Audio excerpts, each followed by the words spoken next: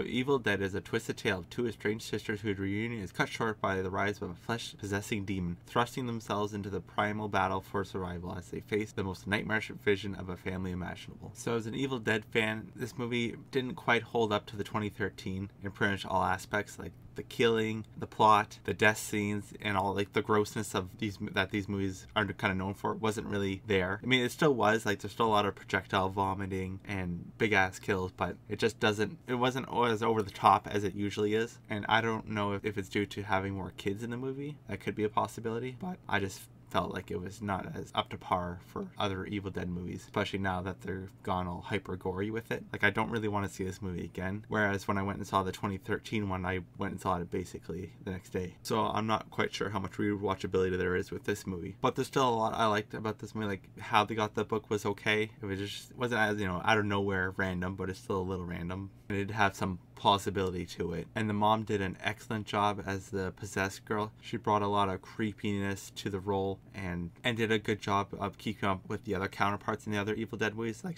she was on par with a lot of the other like possessed people in the other movies, so I could see them all kind of being the same. Her kids were okay. The kids are kids. I kind of wish they didn't really kind of put some wokeness. They gotta stick a little wokeness in it.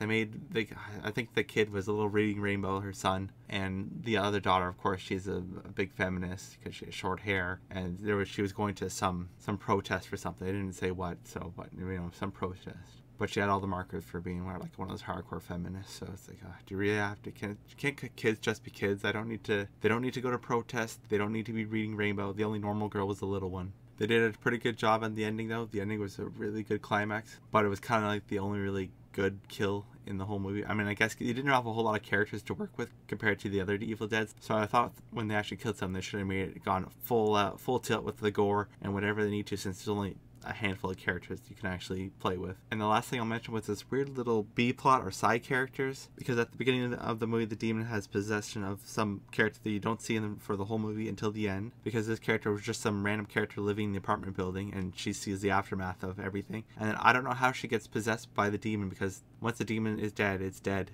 and it has to be called again from the book. So it kind of makes no sense how she got possessed by another demon. I don't know. That's something that didn't make sense to me. And the other thing was, she went down the staircase, but the staircase was just destroyed previously, so I don't know how she went down the staircase. And then the last little thing was, how when you get like an injury from the demon, it gets infected? Well, the main character got stabbed and she didn't get infected, but the daughter did, and she got turned. So it kind of was a bit of an oversight. Like, the other girl got her hand stabbed, and the daughter got a little scrape on the face, and she got infected, but the other one didn't. So that didn't make sense. But other than these little plot oversights, it's not a bad movie. If you like Evil Dead, I think you'll enjoy the movie. It's not very long, at an hour and a half, but there's nothing really memorable about this movie, and that's kind of my issue with it. Seems more of a cash grab movie, just trying to take advantage of the name rather than being its own movie. But there's some enjoyment to have. And if you want to see a brutal kill and some people throwing up on each other, there's lots of that in this movie.